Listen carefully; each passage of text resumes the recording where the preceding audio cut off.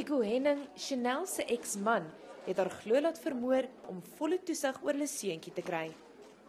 André Gouws hou voet by stuk. Hy praat nou die volle waarheid nadat hy lank daaroor gewroeg het. Gouws voer aan Chanélle se dood is nie aanvanklik as 'n sluipmoord beplan nie. Hy moes haar glo volg en lieg om haar in 'n slegte lig te plaas, sodat Nico toesig oor hulle kind kan kry. Nico het Gouws later blykbaar R1 miljoen aangebied om Chanélle te vermoor. Gouws sê hy wou dit nie self doen nie en het Ambrose Monje gekry om te help. Hy sê Nico het hom persoonlik gewys waar Chanélle woon en waar die kleuterskool is. En glo gesê die perfekte plek vir die moord is tussen die skool en haar werksplek. Die staat sê Nico Henning is nie in hegtenis geneem nie, maar dat Gouws se beweringe ondersoek word.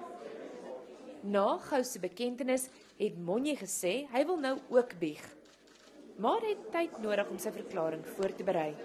My kliënt wil skoon kom, hy wil nou vertel wat regtig gebeur het agter die dinge. Regter Kreer sê hy is nie 'n voorstander van die manier hoe inligting nou na vore kom nie, maar dat Monje nes enige ander beskuldigde ter wille van geregtigheid sy nuwe getuienis kan kom lewer.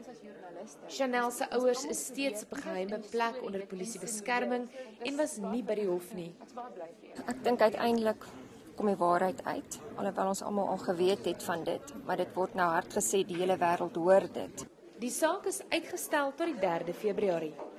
Mia Slabbert, enigiets, Pretoria.